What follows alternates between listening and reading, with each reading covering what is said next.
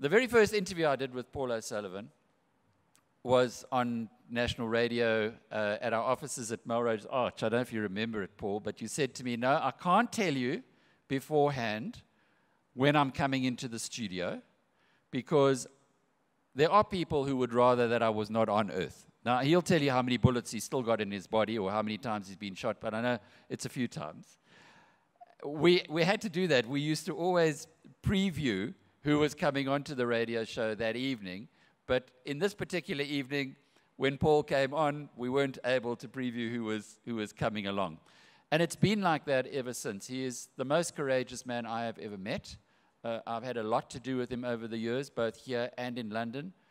The real story about the implosion of the Zuptas isn't what you read in the media. Yes, sure, Gupta leaks was a big part of it, but there was an enormous amount of work that was done by Paul and his friend, Lord Peter Hain, in London, and the Secret Service in the UK as well. It's an untold story and probably a story that you never will hear, but it is one that has reshaped our nation because without international intervention in what was going on here during the worst of the Zuma era, we might still have had, well, we would most definitely still have had Bell Pottinger.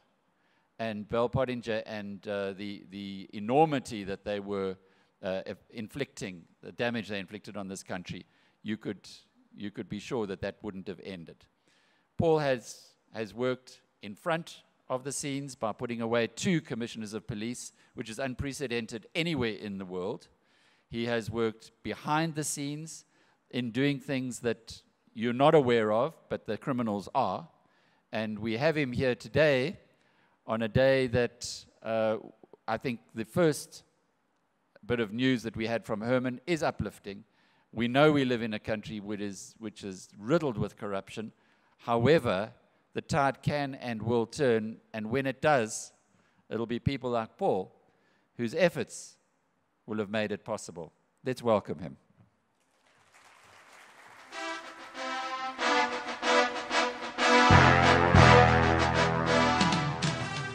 Well, good morning, everybody. Can you hear me? Good. I think we still have a lot more challenges in 2021 than we believe are possible. Notwithstanding all of this, I choose to live in South Africa. I have an Australian passport, I have an Irish passport, and I have a British passport. I once had an American green card, but I decided not to bother keeping it because there was too much annual paperwork involved. So I choose to live in South Africa. The reason I choose to live in South Africa is very simple. It's the best country in the world.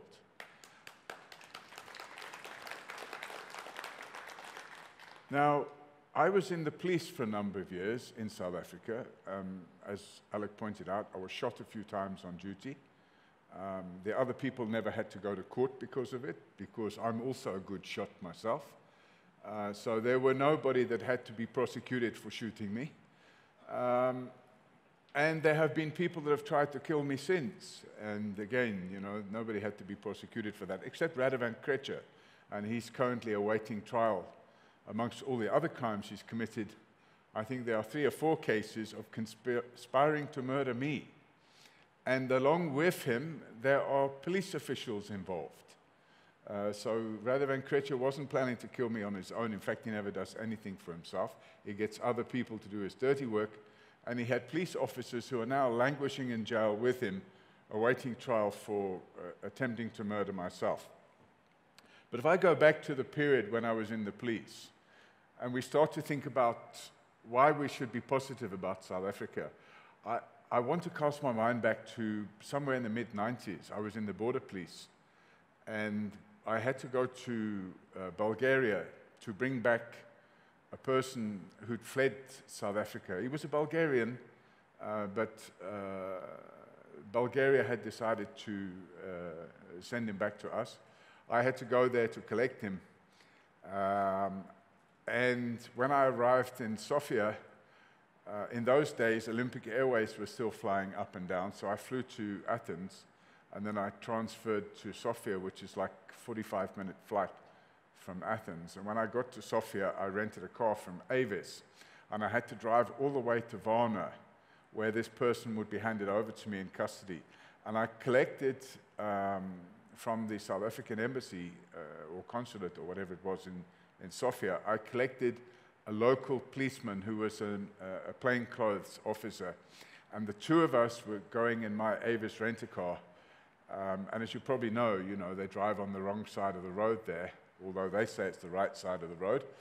And off we go, and they've got this beautiful dual carriageway that goes from Sofia to Varna, and the speed limit was 90 kilometers an hour. Now, there are parts of South Africa where you can see that the speed limit is set to a certain level for one reason and one reason only, and it's income-generating speed limit. So this was an income-generating speed limit.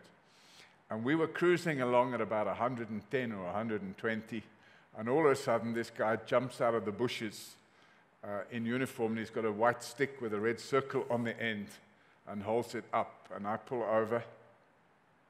And of course, I'm sitting on the left-hand side of the car, so he comes to me, and I put the window down, and he talks to me, this traffic cop, in Bulgarian. And then my passenger, when the guy jumps out and we stop, he says, "Don't let on that I'm a policeman, because I work undercover in anti-corruption, and I don't want this guy to know that I'm a policeman." So the guy comes over, and he tells us we were doing 112 kilometers an hour, because this guy is translating for me, and I must pay a 50 lev fine. Now, 50 lev was about, in those days, probably 150 rand. So I had a bundle of levs in my pocket, and I peeled out 50 levs, and I gave it to him, and he sort of gave me an informal salute, and he vanished. And I said, "Well, hang on a minute." I said, "Just call him, I need a receipt." So the guy shouts, my Bulgarian police friend shouts to him, "What about the receipt?" And he says, "No, if you want the receipt, the fine is 200 levs. So corruption is present everywhere in the world. Some places it's not as obvious. It goes on all over the world. But I want to just show you some statistics quickly. I'm just going to go with this presentation. Okay, it's very interesting, and these stats, by the way, in South Africa, 49.13% of all contact crime. Do we know what we mean by contact crime? Contact crime is where the victim of the crime has come face to face or had the opportunity of coming face to face with the perpetrator. Now, for example, a house break-in, even if you're in bed, it's classed as a contact crime because you could come face to face with the perpetrator. An assault is a contact crime. Rape is a contact crime.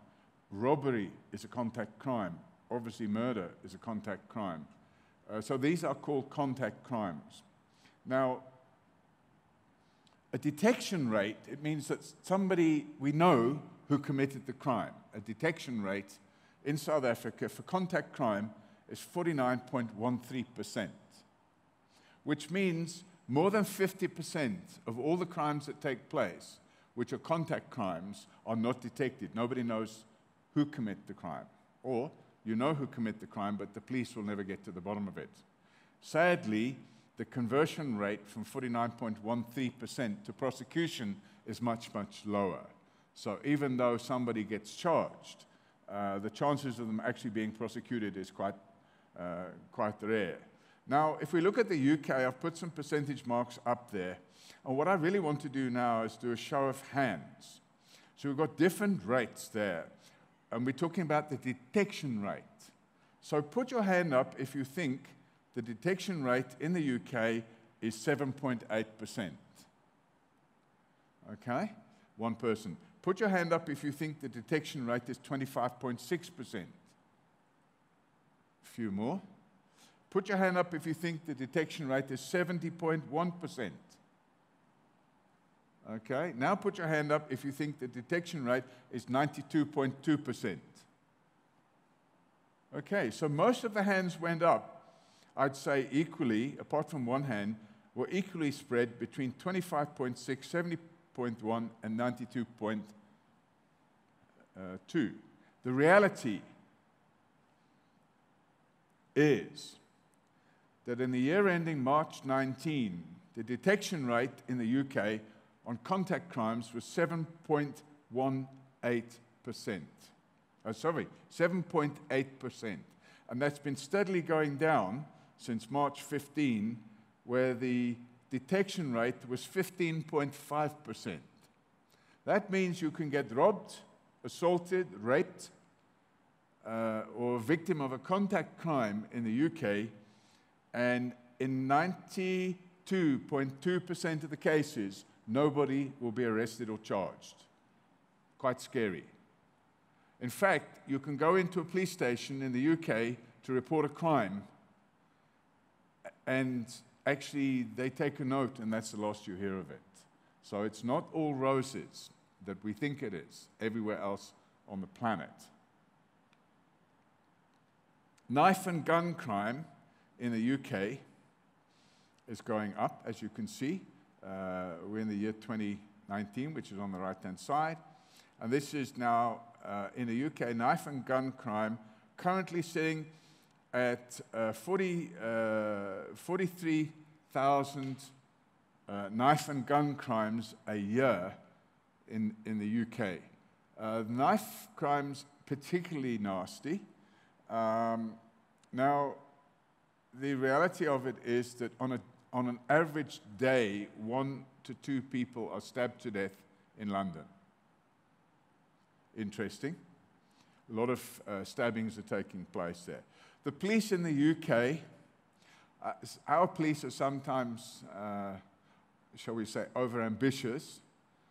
They'll go out of their way to deal with crime in some cases. Other cases, they will let the crime take place in front of them. The police in the UK are overwhelmed with the increase in contact crime, and they can't cope with it.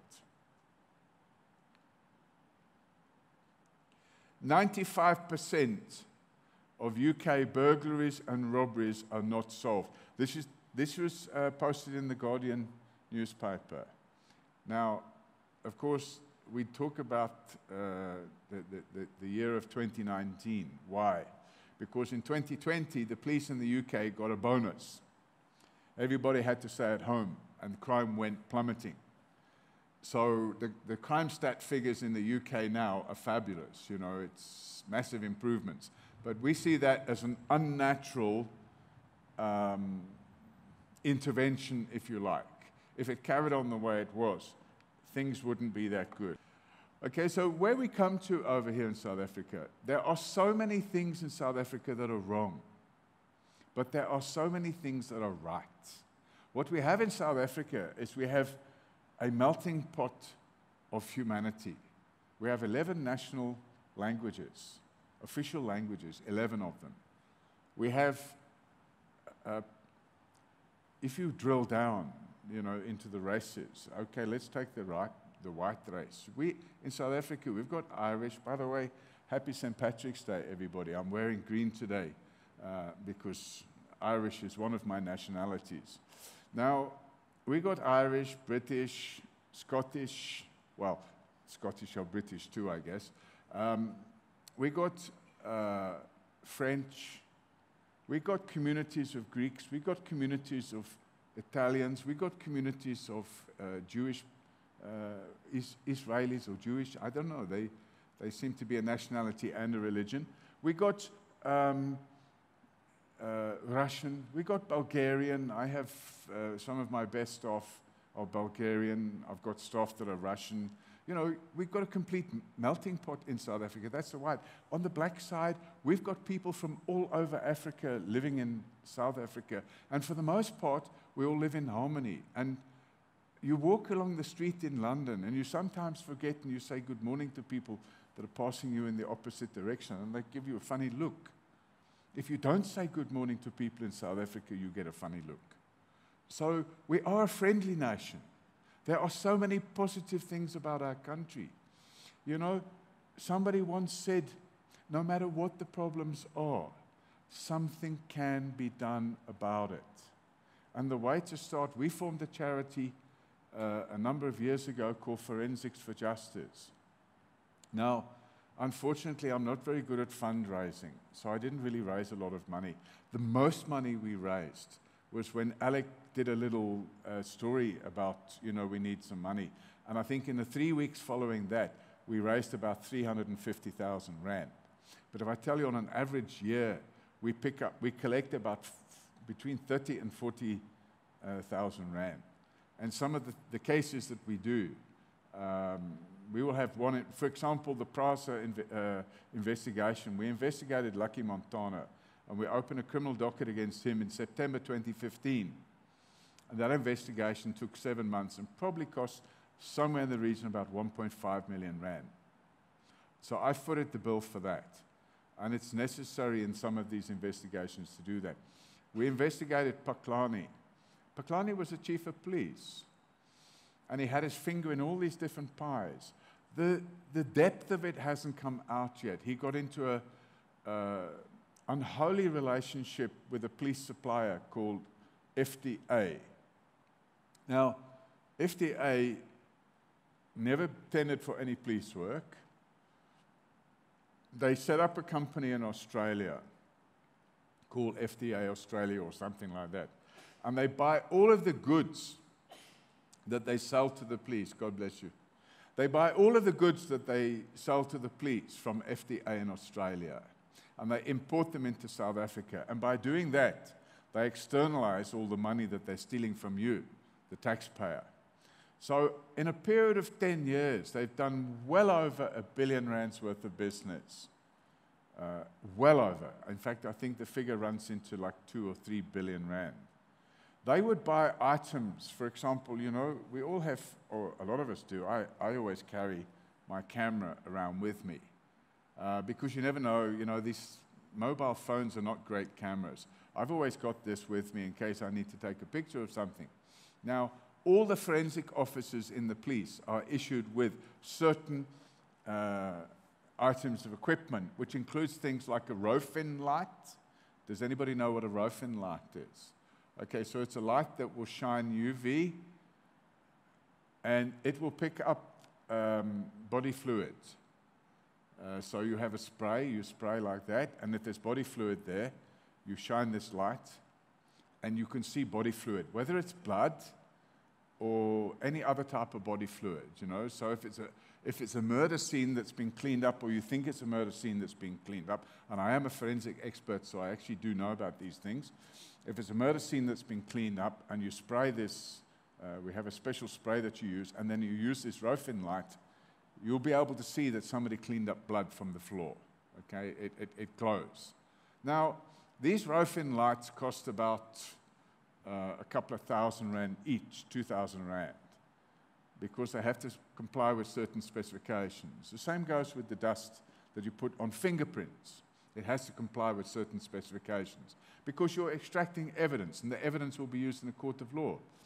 So FDA purchased these Rofin lights from themselves in Australia, and they purchased them at approximately 10 times the price their Australian subsidiary paid for them, or in some of the components that they sold to themselves to sell to the police, the factor was 20 times. So they will buy all these items, multiply by 10 or 20 or whatever, so the company in Australia is making massive amounts of profit, which is just externalizing our taxes. Then the goods come into the country and they sell it to the police. You get a camera like this. This camera, when I buy it, it's pretty much maintenance free from the time I buy it until I drop it or break it or whatever, and then throw it away and buy a new one. The only thing I have to do with this camera is to charge the battery. So you get a little charger for that, and you plug it in, you put the battery in there, and you charge it. So what they did, they sold, and it's just one example, 30 million rands worth of cameras like this, and they signed a maintenance contract worth 10 million rand a year to maintain these cameras. I've never done any maintenance on mine. I charge the battery. So they were picking up 10 million rand a year, as one example, for maintaining these things. The same with the Rofin lights. They were getting, and the amount was something like 100 million rand a year for maintaining these Rofin lights. they developed software which is used for tracking of SAP 13 items. Now, SAP 13 is an evidence store. The SAP 13 also holds things which are found. So if somebody loses something, like a handbag on a train or something like that, well, in theory, the handbag will be handed in and it will be put into the SAP 13 store. And if after 3 months nobody's claimed it, it will be disposed of. Evidence, however, is given a serial number. It's kept in the store until the trial comes about. If the trial comes about or the person is acquitted, it goes into a long-term storage for 5 years, and then it's disposed of. Now, FDA sat with the police and were paid by the police to develop software for the police to run this system. And what they did, despite the fact that you, the taxpayer, paid for it, they retained the intellectual property rights over the software that they were paid to develop. You know, it's like you're hiring an engineer to design a building for you, and when the building's designed and you've got all your drawings and it's finished and you want some more drawings, and the engineer says, no, but I own that design, you can't have it. But, I mean, the bottom line is, they then reached a point when I exposed the corruption that was going on. By the way, what they did, they sent money to Namibia, and then they sent the money back from Namibia to a used car dealer in Pretoria. And the used car dealer in Pretoria, all of the Pakani family and others in the police, in the forensics division, were receiving new motor cars. And when they sold the old cars that they had, they sold them back to the same car dealer. So they'd have a car that was worth, say, 300,000 Rand. They'd sell it to that car dealer, and he would buy it from them for 550,000 Rand, and they've made an instant profit of 250,000 Rand, and put it in their pocket, and then they would buy a new car from the same dealer, which was worth, say, 800,000 Rand, and they'd only pay 300,000 Rand for it. So in this way, they were doing money laundering. So when all this was exposed, Pakani was arrested and charged, his wife was arrested and charged, and a whole lot of other cops were arrested and charged. And then the people from FDA, they were told, by the way, you know, we're not going to pay you any more money, because over the last 10 years, you've stolen about 600 million from the taxpayer. And that was presented to them. And there's litigation challenges going on. And then we have a situation like last week where Tina Jomat Peterson, who is very prolific with taxpayer funds, she doesn't work for the money, but she's good at spending it. If she had a way, we wouldn't have the lights going off, because we'd have nuclear power stations all over the country. When the rest of the world is trying to phase out nuclear power, she and Jacob Zuma wanted to go with nuclear power when she was Minister of Energy. When she was Minister of Agriculture and Fisheries, she managed to savage the fisheries industry and put thousands of people out of work. She handed over defective patrol boats to the fisheries patrol units. She's really got into a lot of deep dwelling. Last week on Wednesday, she gave an instruction at the Parliamentary Portfolio Committee meeting that the police must pay the 540 million Rand that FDA are demanding, so that the police can take ownership of this software. Of course, the software itself was developed quite a few years ago, so it's actually obsolete anyway. And what's happened is CETA have started developing a new software program, and it's finished, and it's ready to be switched on. It's going to be switched on in a week or two's time, and that cost them 100 million to develop.